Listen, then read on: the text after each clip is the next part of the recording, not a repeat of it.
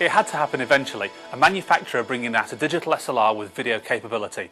Hi, I'm Matt Grayson, and today Photozine TV are taking a look at the Nikon D90, the first camera with HD capability.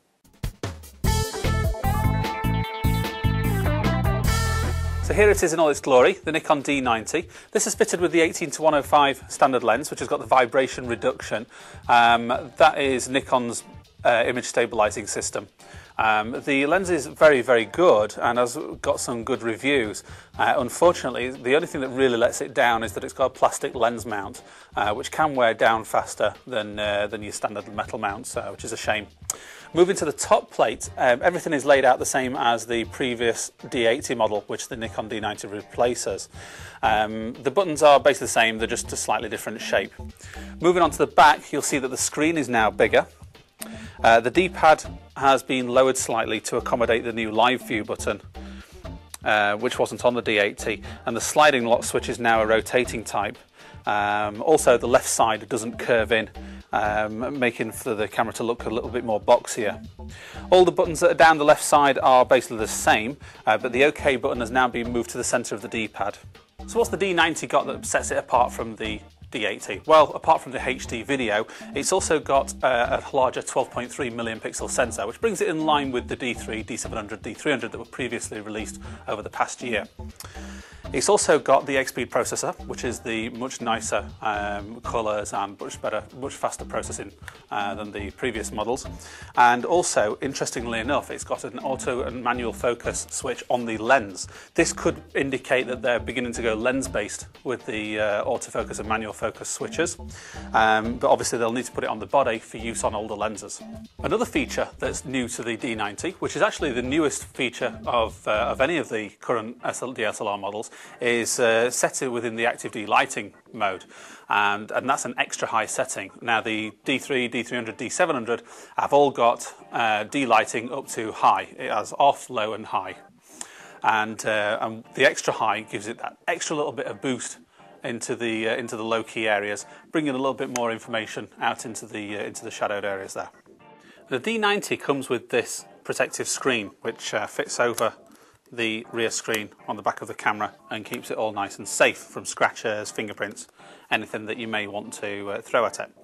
What it does do, however, even though they've cut a little bit away, is it still kind of gets in the way of the navigation pad when you're pressing the left button, which is unfortunate.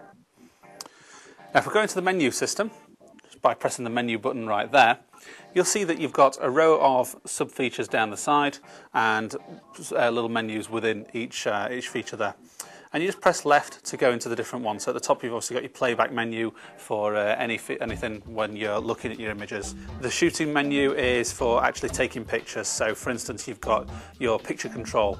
Canon call this picture style. It comes in different terms, but it all means the same thing. If you go into there, it basically changes the type of photograph that you're doing. So vivid will boost the colours, neutral will mute them slightly, monochrome obviously turns them to black and white, portrait sets them up for portrait. But you'll find that these are also adjustable within these. So if you sit it onto the portrait mode, then it just warms the colours of the skin tones up slightly, and selects an aperture which throws everything out of focus behind the portrait subject. But with this one, this is done within stuff like the aperture priority or the manual or shutter priority. And it says there, press right to adjust. And you can actually change stuff like the sharpening, the saturation and the hue of the image, which you can't do in the normal one. You can also do a quick adjust, and you can't do that in portrait mode. So we'll say OK to that. You can also change the image quality and the image size if you're in JPEG, adjust the white balance, etc. We're now going to test the D90 to see just how good the HD video really is.